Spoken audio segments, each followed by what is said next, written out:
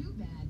We did have a few rain showers coming through on Saturday, and we may have a few this afternoon. And that's really going to be confined west of the district. We're talking about along I-81 and even into West Virginia. So I just want to give you a heads up if you are traveling, but only about a 20% shot that we'll even see any of those. So pretty dry throughout the night, especially around D.C. Temperatures today in the upper 80s. Humidity will continue to creep on up even into the overnight hours as temperatures only fall to right around 70.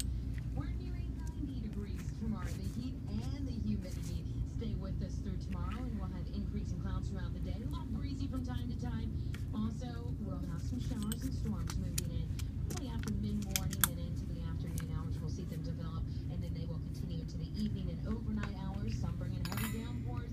We'll have to watch for flooding, lots of lightning, and some of them could be strong to severe, so we'll watch that change.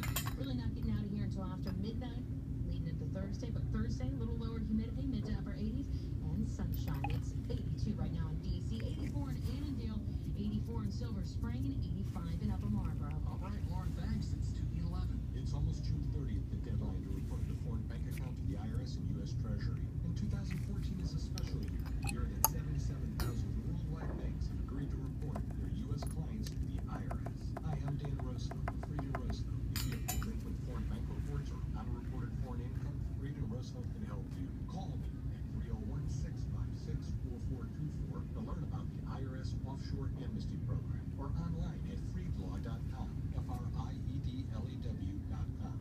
WTOP News Time, 2:11. Federal headlines sponsored by General Dynamics Information Technology. Thank you so much for that. And today, Francis Rose, we are talking about millions more dollars that may drain from the Department of Veterans Affairs. Francis. $600 million or more for a hospital in Las Vegas that didn't serve patients well enough when it opened.